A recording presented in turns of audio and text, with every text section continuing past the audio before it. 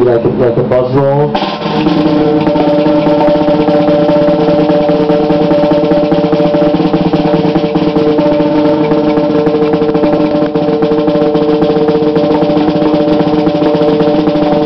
can also do kind of like something that sounds like a 0-stroke roll, but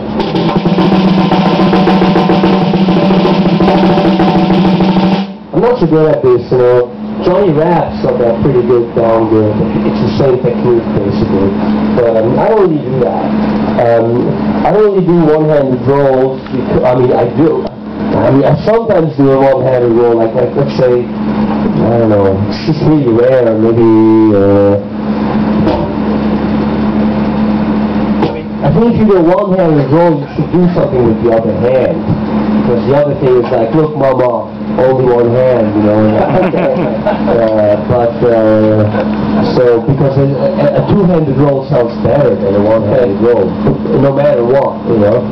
So, you know, if you do a one-handed roll, do something with the other hand or play with both hands. So. Insomma, abbiamo chiesto qual è la tecnica per fare il rullo a mano singola e gliel'ha fatta vedere, ce l'ha fatta vedere e ha spiegato che comunque è una cosa che non funziona tanto perché non hai quel bel suono che hai con le due mani, quindi sarebbe una cosa che serve solo a dire guarda, so fare il rullo a mano, quindi